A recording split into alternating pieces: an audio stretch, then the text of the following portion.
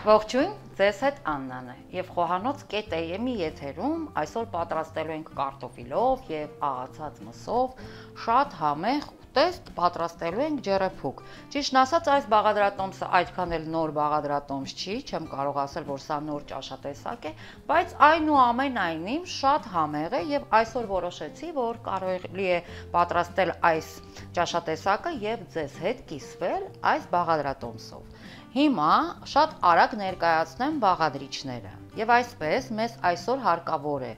այսօր օգտագործելու ենք կարտոֆիլ, մոտ 1 կիլոգրամ 200 գրամ կարտոֆիլ է այստեղ, տավարի աղացած միս է մեզ հարկավոր 700 գրամ, սոխ 300 գրամ, 1 հատ քաղցր պղպեղ ենք օգտագործելու, սամիթ եւ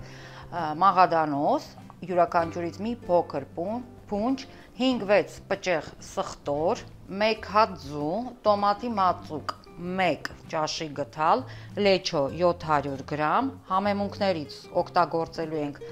աղ, սև պղպեղ, կարմիր պղպեղ, չորացրած ռեհան եւ մեզ այսօր պետք է գալու մի փոքր բուսայուղ։ Եվ այսպես սկսում ենք պատրաստել եւ սկսում ենք խճողակից։ Մենք մեր թողարկումների ընթացքում շատ համեղ եւ հետաքրքիր բաներ ենք պատրաստում, ձեզ ենք առաջարկում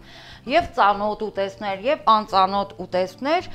Մենք մեծ սիրով աշխատում ենք ձեզ համար, իսկ ձեզ միայն մնում է բաժանորդագրվել մեր ալիքին, լայքել մեր տեսանյութերը։ Հիմա ես մի քիչ կսպասեմ, մի փոքր ժամանակ կսպասեմ, մինչեւ դուք բաժանորդագրվեք։ Լայքեք մեր տեսանյութը եւ կշարունակեմ։ Ահա, գնացինք առաջ։ Ուրեմն, խճողակի համար խորը թասի մեջ լցնում եմ տավարի աղացած միսը եւ հիմա պետք է ավելացնեմ սոխը, սոխի կեսն եմ ավելացնելու։ Ահա, սա է քերիչը։ Ես մանր քերիչով քերում եմ, որովհետեւ միսը ես խանութում գնել եմ եւ աղալ եմ տվել։ Ահա, իհարկե, եթե միսը օգտագործում եք ամբողջական եւ տանն եք դուք աղում մսաղացով, սոխը եւ սխտորը մսաղացով շատ հանգիստ կարող եք աղալ։ Ահա, սոխի կեսը մանր քերիչով քերում եմ, ավելացնում եմ խճողակի մեջ։ 2 պճեղ սխտոր կավելացնեմ խճողակի մեջ, մնացածը պետք է պատրաստենք սոուս, մնացածը կօգտագործեմ սոուս պատրաստելու համար։ Սոխը եւ սխտորը քերեցի, հիմա պետք է ավելացնեմ խճողակի մեջ թարմ կանաչիները, մաղադանոսը եւ սամիթը, մանր կտրատում եմ։ Այ կանաչիները ցանկալի չէ աղալ։ Եթե նույնիսկ աղում եք սոխը եւ սխտորը, կանաչիները պետք է մանր կտրատված լինեն։ Կանաչիները լավ մանրացնելուց հետո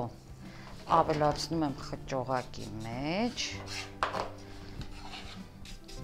Խճողակի մեջ հիմա կավելացնեմ համեմունքները, կավելացնեմ աղը, սև պղպեղ, մի քիչ կարմիր պղպեղ, սա քաղցր պղպեղ է, ցանկության դեպքում կարող եք օգտագործել նաև կծու պղպեղ, իհարկե համեմունքները ավելացնում ենք ըստ ճաշակի, ավելացնում ենք ռեհանը եւ կոտրում եմ ձուն։ Հիմա պետք է այս ամենը իրար հետ լավ խառնեմ։ Խառնում եմ ձեռքերով, տրորում եմ։ Քանի որ մենք այս աղացած միսը եփելու ենք ջեռոցում եւ որպիսի դուք հետո հետագայում կտեսնեք, որ փոքր կոտլետներ եմ ձևավորելու եւ որ եփվելու ընթացքում միսը չքանդվի, դրա համար 1 հատ ձու անհրաժեշտ է ավելացնել։ Վերջ։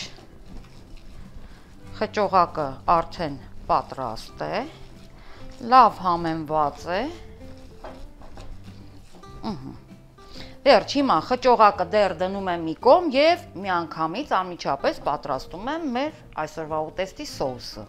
Սոուս պատրաստելու համար առաջին հերթին պետք է պատրաստենք սոխարած, ուրեմն թավայի մեջ լցնում եմ մի քիչ ձեթ եւ հիմա պետք է որ ձեթը տաքանա, ես շատ արագ կտրատում եմ սոխը, բաժանելու եմ ոչ այդքան մանր, ոչ այդքան բարակ շերտերի։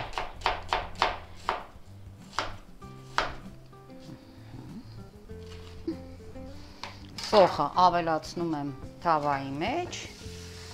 եւ պետք է տապակեմ։ Սոխը ավելացնելուց հետո միանգամից մի քիչ աղով համեմում եմ։ Եվ հիմա պետք է սոխը տապակենք մինչև մի քիչ իր գույնը փոխի։ Ահա, սոխը լավ տապակվել է, գույնը փոխել է, նույնիսկ տեղ-տեղ կարող եմ ասել, որ շատ լավ կարմրել է։ Հիմա թավայի մեջ հաջորդը պետք է ավելացնենք սխտորը։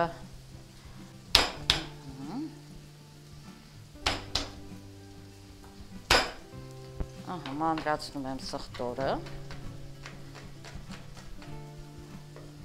ավելացնում եմ թավայի մեջ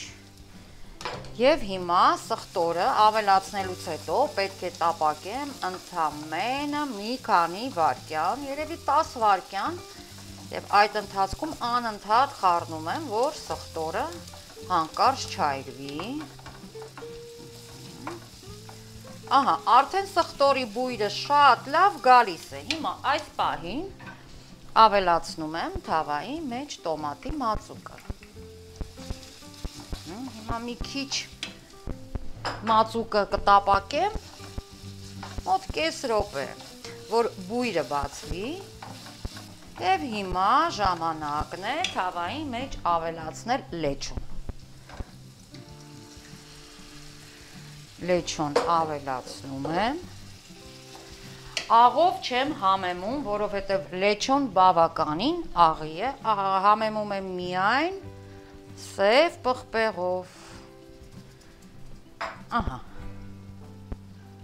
խառնում եմ, վերջ, հիմա պետք է սոուսը եփեմ, եռալուց հետո մոտ 3 րոպե։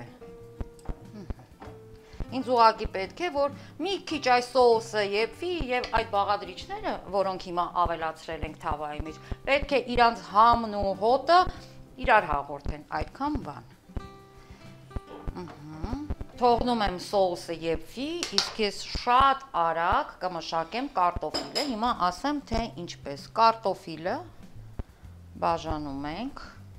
շերտերի, տեսեք, ոչ շատ բարակ, ոչ շատ լայն շերտերի ենք բաժանում, այս երևի 7 միլիմետր լայնության շերտերի ենք բաժանում, այսպես ասեմ, այսպես ամբողջ կարտոֆիլը պետք է կտրատենք։ Ահա, և իհարկե աշխատում ենք, որ շերտերը հավասարաչափ լինեն, որ հավասարաչափ պատրաստվի կարտոֆիլը ջեռոցում։ Սոուսը արդեն պատրաստ է, անջատում եմ սոուսը և հիմա պետք է համեմեմ կարտոֆիլը, կարտոֆիլը, լավ, սա, և հիմա պետք է համեմեմ կարտոֆիլը, ավելացնում եմ աղ և սև պղպեղ։ Հենց այսպես ձեռքերով կխառնեմ, որ համեմունքները լավ տարածվեն։ Եվ հիմա պետք է մեր ուտեստը ձևավորենք, ահա, մոտ եմ բերում ջեռոցի կաղապար։ Վերցնում եմ կարտոֆիլ և տեսեք, ուրեմն աղացած մսից այսպիսի փոքր կոտլետ եմ ձևավորում, ահա, բարակ կոտլետ։ Եվ հիմա պետք է սա շարեմ ջեռոցի տապակի մեջ, մի քանի հատ ձևավորեմ, որ ավելի պարզ լինի, կարտոֆիլը և միսը ավելի ճիշտ։ Հաջորդը դնում ենք կարտոֆիլ, նորից միս մի քիչ,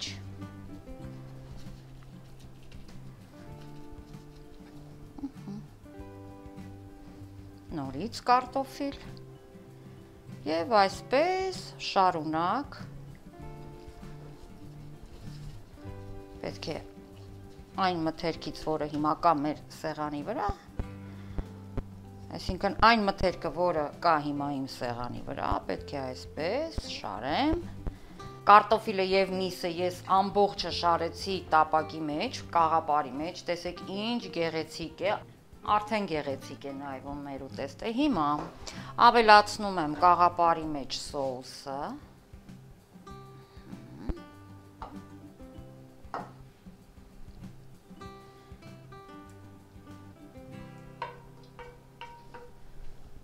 Կարող ենք այսպես տարածել։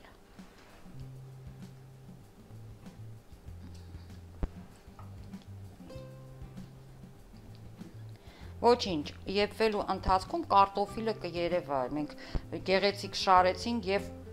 չստացվի այնպես, որ փակել ենք, չէ, կարտոֆիլը հետո կերևա։ Հիմա պետք է ավելացնեմ թարմ պղպեղը, այսպես տեսեք, հենց պոչիկով բաժանում եմ 4 մասի եւ հեռացնում եմ սերմերը։ Վերջ, պղպեղն էլ դրեցի, հիմա պետք է ֆորման փակեմ փայլափիթեղով, ահա, փայլուն կողմը դեպի վերև, այսպես ամուր փակում եմ եւ հիմա պետք է տեղափոխեմ ջեռոց, ջեռոցը ես նախապես տաքացրել եմ 180 աստիճան եւ այսպես մեր ջեռեփուկը, մեր ճաշատեսակը արդեն պատրաստ է եւ կարող ենք մատուցել։ Իհարկե, սա այն ճաշատեսակը չէ, որ ես հիմա տեղափոխեմ մատուցվող ափսեի մեջ, որովհետեւ հենց այսպես այս կաղապարով պատրաստում եք այս ճաշատեսակը, հենց այսպես այս կաղապարով մատուցում եք, կարծում եմ հետաքրքիր, համեղ, հագեցնող, ամենակարևորը, որ շատ հագեցնող եւ շատ համեղ ճաշատեսակ պատրաստեցինք։ Սա էր այսօրվա մեր բաղադրատոմսը։ Հիշեցնում եմ, որ կարող եք բաժանորդագրվել Xohanoc.am մեր YouTube-յան ալիքին, սեղմեք զանգակը, որպեսզի մեր բոլոր նոր տեսանյութերը ձեզ հասանելի լինեն եւ լայքեք մեր տեսանյութերը։ Ձեզ հետ է Աննան, կհանդիպենք հաջորդ անգամ եւ նորից համեղ բան ենք պատրաստելու։ Մնացեք մեզ հետ։